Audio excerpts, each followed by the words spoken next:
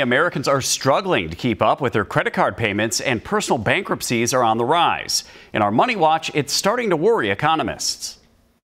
People aren't financing purchases at 20% interest because everything's wonderful. That's a clear sign of strain. Bankrate's Greg McBride is among those closely watching the current rise in household debt.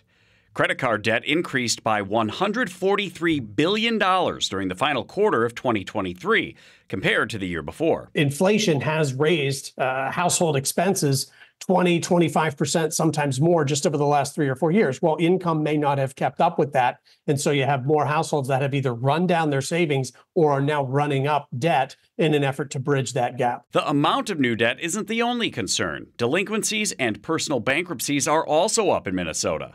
State court documents show 731 bankruptcies were filed in March of 2024.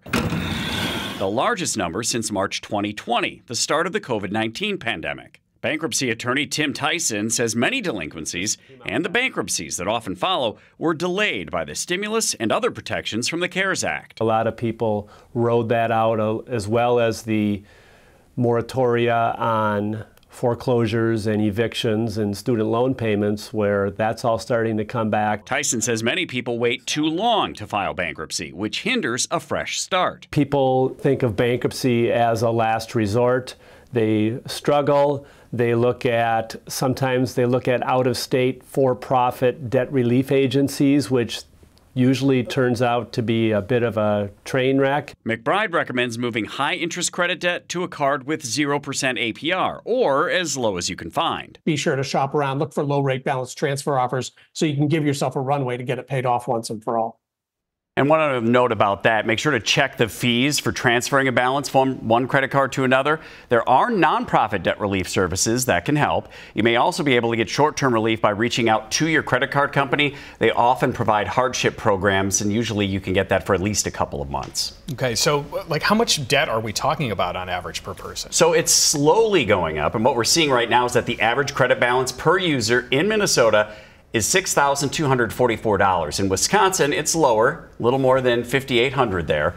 The District of Columbia is the highest, though, in the country, with over $8,500 on average. One of the highest housing costs in the country as well. I think of that number, then I also think of student loans, but that's a whole nother mess to include. And that here. is a factor too here. Right. And what about the delinquency rates we were talking about? So we are lower than the rest of the country. 6.65% of Minnesotans are behind on their credit card payments right now. In Wisconsin, that delinquency rate is 6.43%. Still, though, even though we're lower than a lot of the other states, ours are the highest rates we've seen since 2012. Nevada, Florida, and Arkansas have the worst rates, and those are between 11 and 13%. Wow. Now, keep in mind that these delinquency rates are with unemployment below 4% for the last few years, so the big fear is if those numbers go up, then we're going to see a much larger spike, not only on credit cards, but that's when it could start to affect auto loan delinquency as well. Oh, wow. Yeah, you start to get your car repossessed, all these other different things. What's interesting here is you see some of these outcomes repeated, but the specific ingredients that lead to them are always different and always changing. Yeah, and you think to the period between 2004, or 2008, I should say, and 2010, that was obviously driven by the housing crisis more so. And housing is not as much of a factor now